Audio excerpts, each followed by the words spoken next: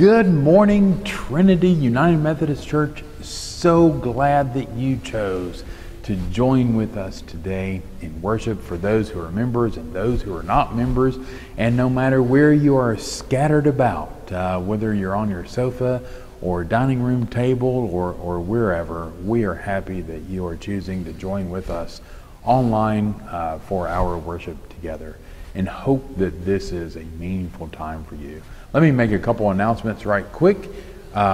We are continuing through August, at least while the COVID incident rate is high, with our outdoor drive-in worship as well. So you can join us either in the parking lot or online, and we will monitor that week by week as we go forward. We have, however, set a few dates that I want to let you know about. One is on August 16th, we will be giving out our children's Bibles. And the rain date for that, if we're rained out on the 16th, will go to the next week on August the 23rd. We've also set a date for our blessing of the backpacks. That will be Sunday evening at 6:30 on August the 30th. And more details will be coming out about that. And the rain date for that is going to be pushed to the Wednesday night, September 2nd, if needed. Again at 6:30 in the evening. So although the pandemic is happening, we are trying to keep everybody as safe as possible, but continuing to minister in every way possible. And we know that this year the blessing of the backpacks is even more important than ever. So if you are a teacher, administrator, all our students, we certainly want you to come and participate in that again on August the 30th. I think that's all my announcements. I'll make one more addition. And that is that we will be planning, I mentioned this once before, porch patio sessions for me to get to know folks. They will start in September. So we are looking at dates, and you'll be finding out more information in the coming weeks about how you can join in one of those. And I will say this as well. I got moved this past week. So I am sore and I am hurting, but I am happy to be in Anderson. And it is so nice to be just a minute drive from the church. So that's great. Anyway, thank you for joining us. I hope that this time is a meaningful time of worship for you today.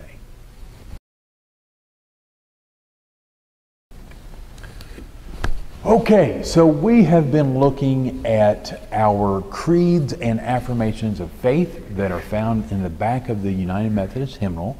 We looked at the two creeds, Nicene Creed and Apostles' Creed. And now we've been looking at the affirmations of faith. Last week we looked at the one from the United Church of Canada, which you learned, I hope, that's in the Methodist family from 1925. This week, if you look on page 884, number 884 in the United Methodist Hymnal, we have a statement of faith of the Korean Methodist Church. Now, in the 1800s, Methodists sent missionaries all over the globe, and they were quite successful. So Ohio Wesleyan College was the missionary school that all missionaries went through, and they dispersed out throughout the globe. We started in Korea in the 1800s, the Methodist Church did. Now what happened, same thing sort of as the United Church of Canada, in the 20s, a lot of Methodist churches in the 20s and 30s became autonomous. So that's what happened to the Korean Methodist Church. It's part of the World Methodist Council, but it's not United Methodist. It is Korean Methodist. And they formed independent autonomous church in 1930. Of course, keep in mind about what's going on in America. 1929 started the Great Depression. And we didn't have the financial resources to continue supporting the churches around the globe like we had before. So a lot of those churches became autonomous during that time. This creed, or this affirmation of faith, came from 1930, 1931, mainly written by one particular bishop, but there were other people in on it as well. So this was supposed to be Christian, Methodist, and Korean. So to unite them together as their new autonomous church. Let's hear this statement. We believe in the one God, creator and sustainer of all things, Father of all nations, the source of all goodness and beauty, all truth and love. We believe in Jesus Christ, God manifest in the flesh, our teacher, example, and Redeemer, the Savior of the world. We believe in the Holy Spirit, God present with us for guidance, for comfort, and for strength. We believe in the forgiveness of sins, in the life of love and prayer, and in grace equal to every need. We believe in the Word of God, contained in the Old and New Testaments, as the sufficient rule both of faith and of practice. We believe in the church, those who are united in the living Lord for the purpose of worship and service. We believe in the reign of God as the divine will realized in human society and in the family of God, where we are all brothers and sisters. We believe in the final triumph of righteousness and in the life everlasting. Amen.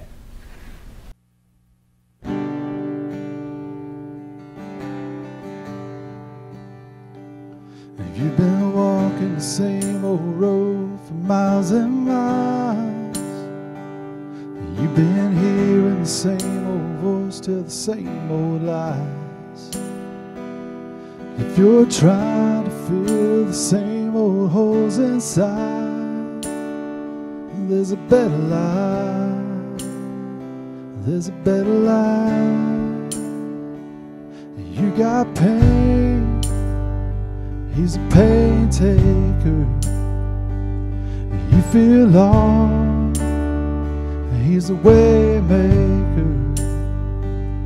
You need freedom, saving. He's a prison shaking Savior. You got chains, He's a chain breaker.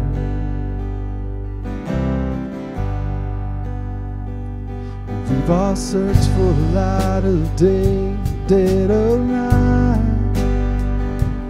We've all found ourselves worn out on the same old fight.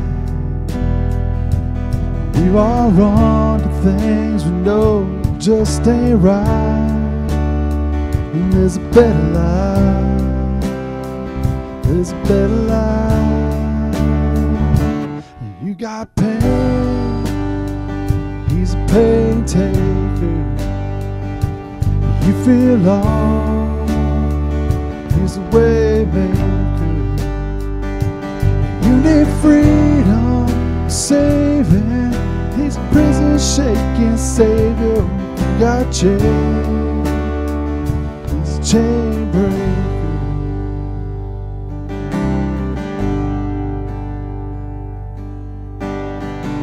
If you believe it, if you receive it, you can feel it. Somebody testify. You believe it, you receive it, you can feel it. Somebody testify. You believe it, you receive it, you can feel it. Somebody testify. You got pain, He's a pain taker. You feel lost, He's a way maker. You need freedom, saving. He's a prison shaking Savior. You got chains, He's a chain breaker. You need freedom, saving. He's a prison shaking savior. You got chains. He's a chain breaker.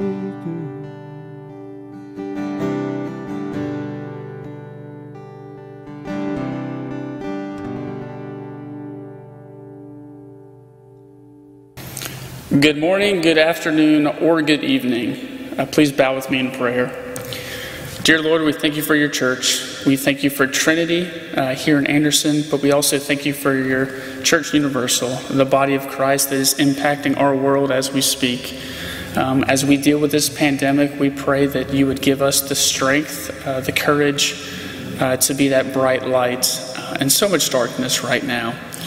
We pray for the people that are most affected by COVID, the frontline workers, those with family members, people struggling from job losses. We just pray that you would be with us as we deal with the repercussions of what all is going on. While we cannot meet physically together, we thank you that we have this outlet, this technology, that we can gather together in this virtual space. We thank you in your infinite wisdom for providing that for us, because we know that no matter where we are, that you are with us and you join in our worship time together. Now, as we continue to praise you and bless you, Lord, we recite the prayer that you've taught us to pray. Our Father, who art in heaven, hallowed be thy name. Thy kingdom come, thy will be done, on earth as it is in heaven. Give us this day our daily bread, and forgive us our trespasses, as we forgive those who trespass against us. Lead us not into temptation, but deliver us from evil. For thine is the kingdom, and the power, and the glory forever. Amen. So today we begin a new series in worship for the month of August. We're using our lectionary text for this series. Lectionary, by the way, if you don't know, this Latin word that simply means a set of readings. So within the lectionary, there's always an Old Testament, a Psalm, a Gospel, and a New Testament reading. And there's a 3-year cycle, year A, year B, year C. And if you go through that 3-year cycle, then you're going to read 80 to 85% of the Bible every 3 years and hear it in worship. So that's what we're using for this series. And we're mainly going to be guided by the Gospel according to Matthew, at times bringing in the epistle lesson to the Romans. Questions for us to think about during this series as we dig down into the core of what it means to live out our faith. How do we live into these miraculous moments in Jesus' life in our world today? Are we called to be miracle workers too? Or is there something else going on? What if we are asking the wrong question about the statements and actions of Jesus? What if it isn't supposed to be how, but perhaps it's supposed to be a why? What is our motivation today to live as followers of Jesus? Our theme for this month is simple. It is because God. So let's begin now by looking at our lectionary text from Matthew's Gospel. Today's reading is going to be read by one of our soon-to-be college students, Brendan Schubert, who will be an incoming first-year student at Anderson University. Take it away, Brendan. Today our word comes from Matthew. It is Matthew 14, 13 through 21. Jesus feeds the 5,000. When Jesus heard what had happened, he withdrew by boat privately to a solitary place. Hearing of this, the crowds followed him on foot from the towns. When Jesus landed, he saw a large crowd. He had compassion on them and healed their sick. As evening approached, the disciples came to him and said, "This is a remote place, and it's already getting late. Send the crowds away so they can go to the villages and buy themselves some food." Jesus replied, "They do not need to go away. Give them something to eat." We have here only 5 loaves of bread and 2 fish," they answered. "Bring them here to me," he said, and he directed the people to sit down on the grass. Taking the 5 loaves and 2 fish, and looking up to the heaven, he gave thanks, broke the loaves, and then he gave them to the disciples, and the disciples gave them to the people. They all ate and were satisfied, and the disciples picked up 12 baskets of broken pieces that were left over. The number of those who ate was about 5,000 men, besides women and children. This is the word of God for us, the people of God. Thanks be to God. Thanks, Brendan. So, 3 mice go to heaven. Yep, I'm going to start that way. 3 mice go to heaven, and they meet St. Peter at the gate. St. Peter says, "Ah, mice, since you are God's precious creatures, I am authorized to give each of you a wish." So one mouse speaks up for the whole group and says, all our lives we've lived in this building with hardwood floors, and we've always wanted a pair of roller skates so we could skate around. So St. Peter says, "So it may be so." And off they go into heaven with their own pair of roller skates. And then a cat dies. And the cat goes to heaven, and St. Peter again says, "Ah, cat, you are God's precious creation. And before you enter, I grant you one wish." And the cat replies, "Well, I've lived in a building with these hardwood floors where it was always very uncomfortable to sleep. Could I have a nice big satin pillow?" "So it shall be," St. Peter says. And the cat goes into heaven with its new pillow. A few days later, Jesus happens upon the cat and asks him, "And how are you enjoying the heavenly kingdom?" And the cat replies, "Oh, it is just wonderful. The mansion is beautiful. My room is immaculate. The pillow is just beyond luxurious. But my favorite part about heaven has to be the Meals on Wheels that you keep sending me." It's hard to do a joke online because I have no idea about your response. I hope you're laughing, but if you're not, I'll try better next time. Anyway, today we explored the familiar story of the feeding of the 5,000. Now, did you know that this is the only one of Jesus' miracles that is recounted in all 4 Gospels? Besides being here in Matthew chapter 14, it appears in Mark chapter 6, Luke chapter 9, John chapter 6. And then there's also an additional account of Jesus feeding the 4,000 in Matthew chapter 15. So really it's a story told 5 times in 4 Gospels in slight variations. This should tell us something about its importance. The repetition of this story is a clue that it represents something that was very, very important to the early church, and they viewed it as being crucial to the Christian story. Many times, or most times, when miracles occur in Scripture, the stories are not really about the miracles themselves. A miracle happens to take place, but the miracles point us towards something else. And almost always, when food appears in Scriptures, which happens a whole lot, not just in my sermons, by the way, but food points us towards something deeper in meaning, something about God's abundance, or something perhaps about our sustenance. So the disciples come to Jesus and they say, "This is a deserted place. Send the crowds away." And Jesus replies, "They need not go away. You give them something to eat." And the "you" is really emphasized in the Greek text. It's like capitalized. Jesus is commanding the disciples to feed my sheep, to be moved with compassion as Jesus is, so that they actually do something about it. You give them something to eat.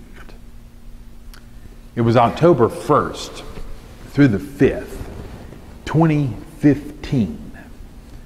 We lived in Columbia at the time of the so-called South Carolina 1,000-year flood event.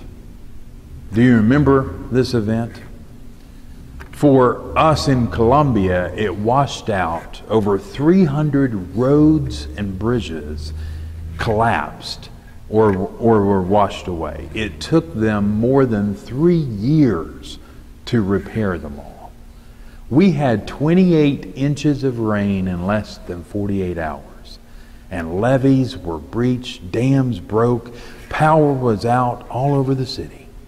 Some places for more than a week and a half, almost 2 weeks before they restored power. Within the midst of this disaster, miracles took place. One thing was, no looting ever occurred in Columbia. Crime actually went down during that time. Neighbors got outside and helped other neighbors. The restaurant industry, of course, was hit hard, as it's being hit hard now by the pandemic. But a few managed to stay open. Among them was Lizard's Thicket. You've probably heard of it. They have 14 restaurants in Columbia, and 12 of them managed to stay open. 2 of them suffered so much damage that they had to close. Those 12 restaurants gave out hundreds of free meals a day to first responders, to the National Guard, to displaced residents. When other restaurants and businesses heard what they were doing, they began sending their own food and their own water to help them. The CEO of Lizard's Thicket at the time, Bobby Williams, called Governor Haley and Mayor Benjamin and told them to give out his personal cell number to anyone or to send anyone to him that was hungry. Mr. Williams said, and this is a quote, "Anyone who needs food, I'll feed them. You give them something to eat." That is the command that Jesus gives to his disciples. Matthew's account has the disciples responding in a very matter-of-fact kind of way to Jesus' command. They simply give a factual account of their limited provisions. The accounts, however, in the other Gospels, in Mark and Luke and John, emphasize in various ways a sarcastic skepticism, I'll say, of the disciples. In Mark chapter 6, verse 37, they say, "Are we to go and buy 200 denarii worth of bread and give it to them to eat?" In Luke 9:13, "We have no more than 5 loaves and 2 fish, unless we are to go and buy food for all these people." In John chapter 6, verse 7, they say, "Well, 6 months' wages would not buy enough bread for each of them to even get a little." Here in Matthew, however, they simply report, "We have nothing here but 5 loaves and 2 fish." To which Jesus responds, "Bring them here to me." I believe this story occurs 5 times in the 4 Gospels because we need to hear it over and over and over again. And future generations will need to hear it as well. For we stand in the shoes of the disciples in Matthew's account. We are to obey Jesus' daring and radical and ridiculous command. You give them something to eat. Think about it. Maybe Jesus was just hoping that we might realize and know our limitations, our weaknesses, or how much we need God. On the other hand, maybe Jesus was trying to get them to see that their resources, allied with the power of God, was more than they could ever have dreamed about. Their resources, when combined and given to God, are more than enough. Maybe Jesus was trying to change the attitude that says, we have nothing here but 5 loaves and 2 fish. You know, if we're honest with ourselves, we do tend to look at what we don't have rather than what we do have. I know that I can be guilty of that at times. We tend to feel overwhelmed by the problems that we face rather than being willing to start with what might seem like inadequate resources and see what God can do with what we bring. Can we hear Jesus saying to us, they need not go away. You give them something to eat. Over and over again in life, we're surrounded by such human need. And we think that we do not have the resources in our own wisdom, our own wealth or strength or abilities to meet the need. And with the disciples, we often say, well, this is a deserted place. We have nothing here but 5 loaves and 2 fish. We can't possibly do that. And then we hear Jesus say, bring them here to me. And he takes them and he blesses them and he breaks them and he gives them, and he asks us to do the same, to take, eat, and remember. And our resources, combined with God's power, is more than enough. And that God's provision is not just a relic of the past, but it's a reality that undergirds our future with hope. Take, eat, and remember. May it be so for you and for me. Amen.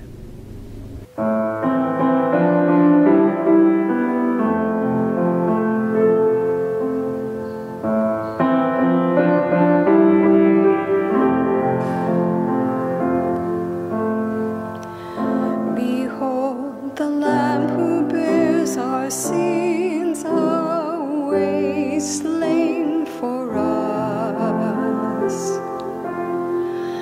And we remember the promise made that all who come in faith find forgiveness at the cross.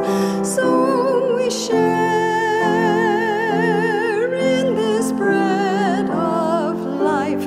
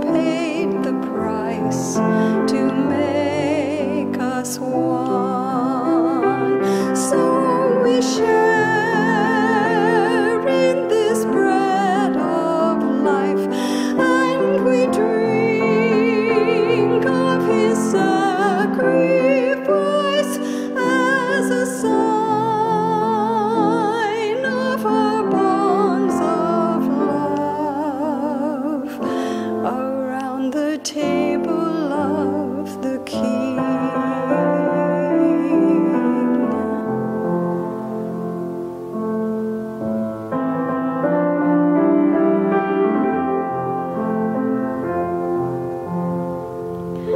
The blood that cleanses every stain of sin shed for you. Drink and remember, he drained death's cup that all may enter in to receive the life of God.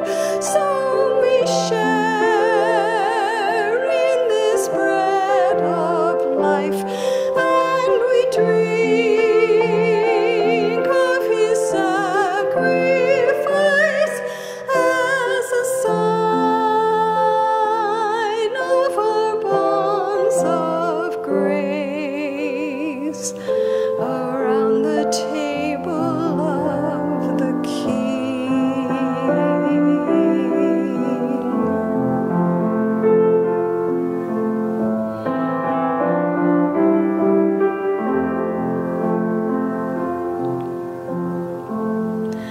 And so, with thankfulness and faith, we rise to respond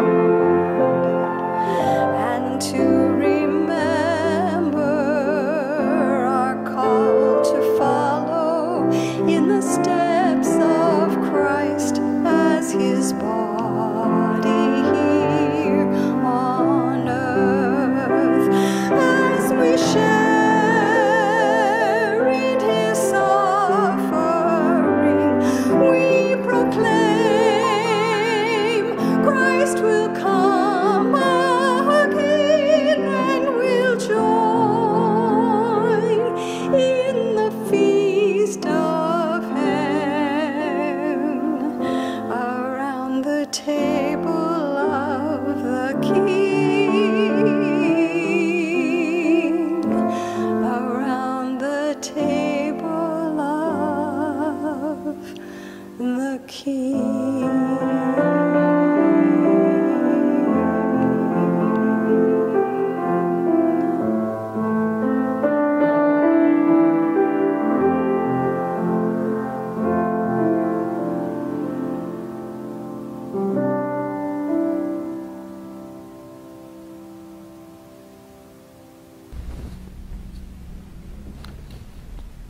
I hope you've gathered your bread and your cup, your fruit of the vine, we'll say.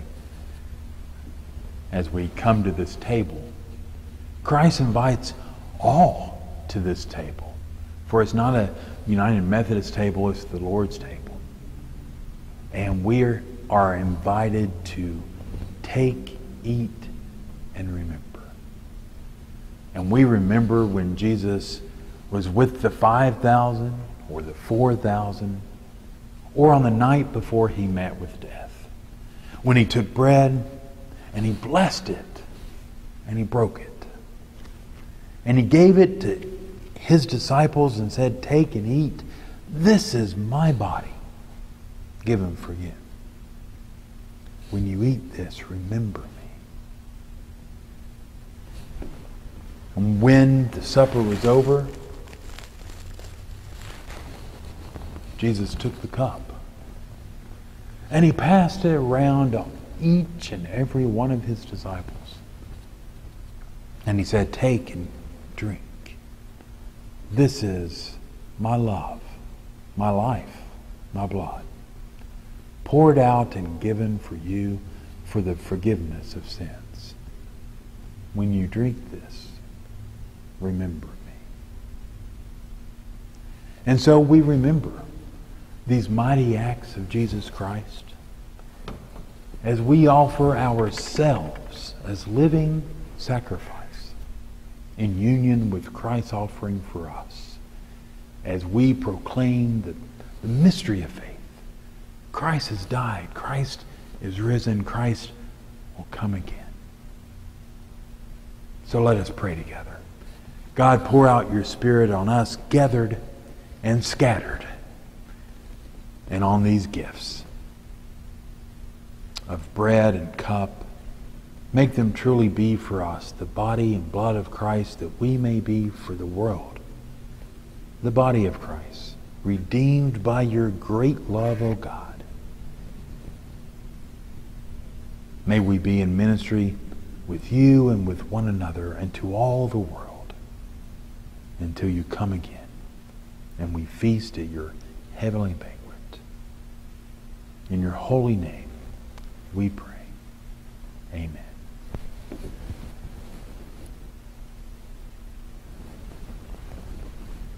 The body of Christ, the bread of life, given for you. The cup of salvation, cup of grace, cup of love, overflowing for you. Take, eat, and remember.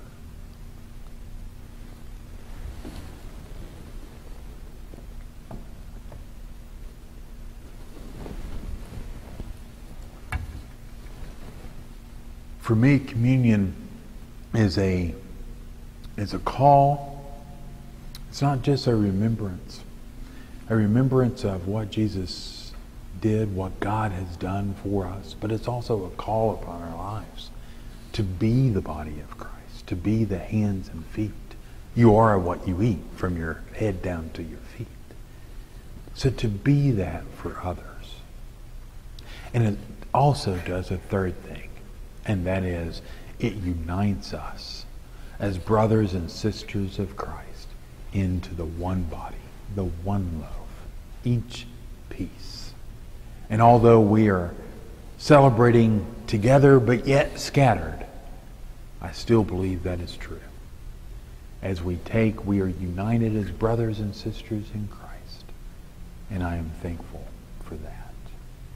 So, may you not just take it into your bellies, but may you take it into your head and into your heart, so that it transform your life into who Christ is calling you to be. In the name of the Father, the Son, and the Holy Spirit. Amen.